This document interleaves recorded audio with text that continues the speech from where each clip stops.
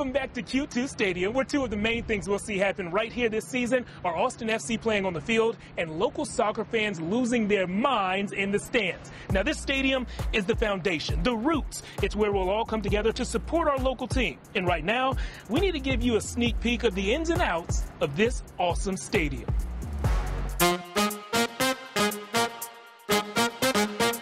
We are here at Q2 Stadium. I'm Jeff Jones, and I'm welcoming in my friend Andy Loughnane, the president of Austin FC.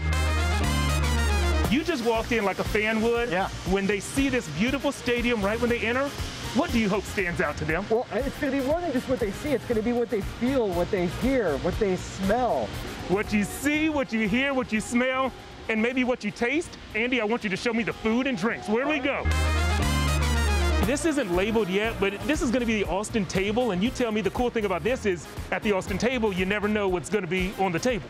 We'll have a rotation of various chefs that's going to come in and showcase a couple of products, and they might get discovered and be able to grow their business from here to here.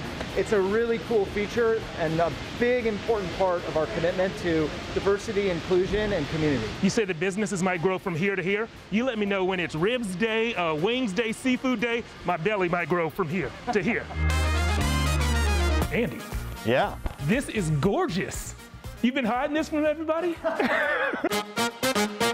Come on in real quick and join me. We're making history today. We are the first crew inside the Austin FC locker room here at Q2 Stadium.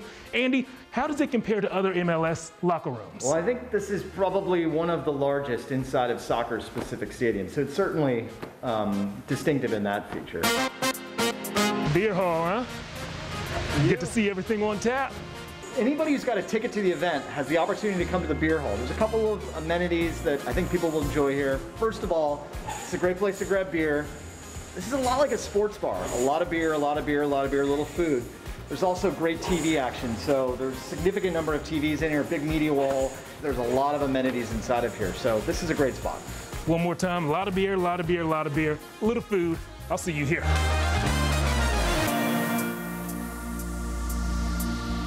Guys, so believe it or not, that is access that a lot of people don't get. We've taken you all over the stadium, to the food court, the beer hall, the locker room. We've seen it all, really. Did anything stand out to you guys as one of your favorite parts of Q2?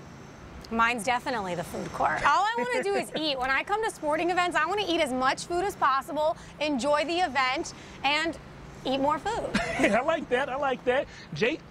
It's got to be the beer hall, and I can say that because, contrary to popular belief, I am over 21 years old.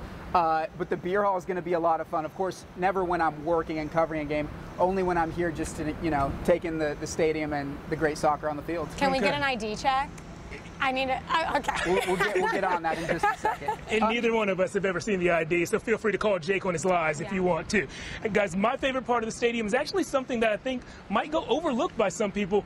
The seats are amazing. They're made out of this mesh fabric that I've never sat in before. Very comfortable. They stay cool. I'm a fan of the seats. And Jake, you know, we're going to see a ton of people one day when it's safe sitting in these seats and enjoying soccer games.